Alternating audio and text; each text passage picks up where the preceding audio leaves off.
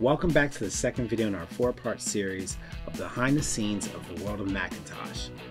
If you didn't check out our first video made in the USA, make sure you go check it out.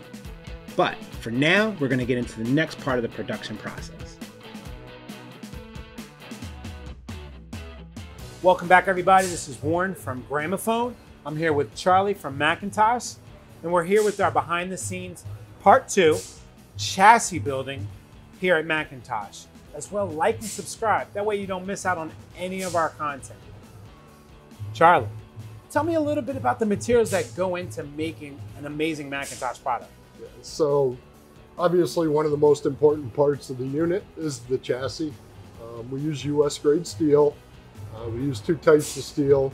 We use a cold rolled, which if you look at the product, that's all got to be powder coated after it's processed. And obviously the color of Mac is black. The other type of metal that we use is, people look at it and say it's a chrome chassis. It's really not chrome. It's a super mirrored titanium finish stainless steel. And we do all the processing here in-house. We'll do the stamping, the bending. And then the last thing we do, like I said, if it's not stainless, it has to be powder coated. After the powder coating process, we'll send it through to be riveted, which means put the fasteners in. But unlike the glass printing, where we've switched over to a more LCP type printing, the sheet metal is still done the old-fashioned way with good old silk screen. You guys are using US product. I love that about McIntosh. How long have they been doing that? Since the beginning. That's awesome. Obviously, there are some parts that you just can't get in the US anymore, but whenever available, we want to buy local. I love that. In regards to the glass part of the chassis, yep, there's a bit that goes into that, correct? Correct. If you want to take a look, we can take a look, and we do it all in a very unique fashion with a high pressure water jet. You know what I love about Mac? It's that beautiful front fascia. Super gorgeous with that glass panel. How is that designed? Like, how do you create that? Well, we created over in the engineering department. Obviously, part of the graphic design is key to what the model's going to be, right? Mac is known for black glass and the signature blue meter, and we've used it now all the way since the early 70s is when the first meters actually went on product. The last went on during the mid-60s, around that time frame. Obviously, the process as to how we make the glass has changed over the years. Originally, we used to use abrasive drill bits and water as the cutting aggregate or coolant, and literally sit and cut and snap glass the old-fashioned way. By today's standards, we're actually on our 3rd generation water jet machine, which actually pretty simply takes the layout of the front panel, DXF file. We load it in the CAD system that's resident here on the water jet, and basically it moves kind of like a laser in an XY coordinate and just uses very high pressure water, air, and a substance called garnet is the aggregate. That's the cutting abrasive.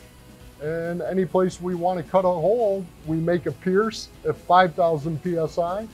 And after the holes are all pierced and we want to come back and cut any shape that we want, we ramp the machine up to 50,000 PSI.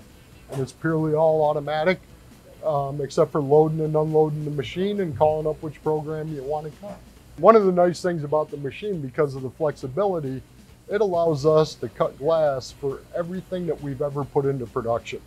So all the way back to the 60s, if a customer breaks the glass, we can actually cut them a new one. It's no issue. And we can also print the glass.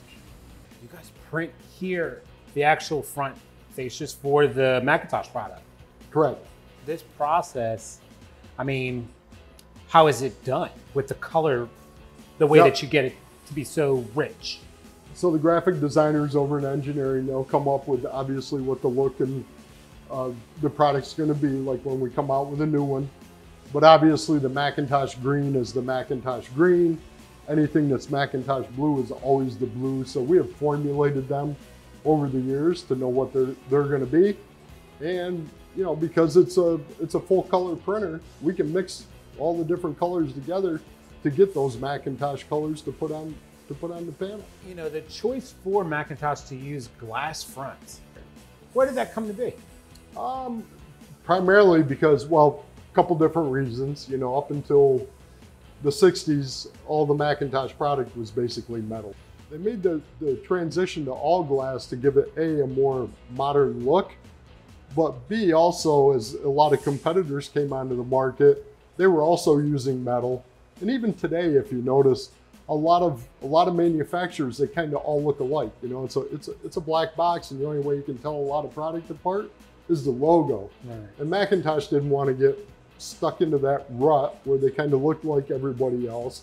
They wanted something classier than just a metal front.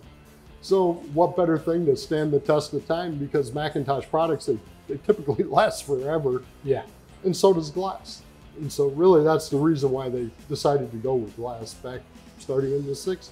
You know, I know that, you know, McIntosh now, to understand how this process goes, you know, I would have thought that silk screening or some sort of that manufacturing would have been a part of it. So we used to do the glass that way. Okay. And, you know, and even the difference between the way we print the glass now and the way we print the metal, even though the metal is still silk screening, and we used to do glass silk screening, it's a completely different process, glass versus metal. Charlie, what I'm looking at here looks like a work of art, my friend.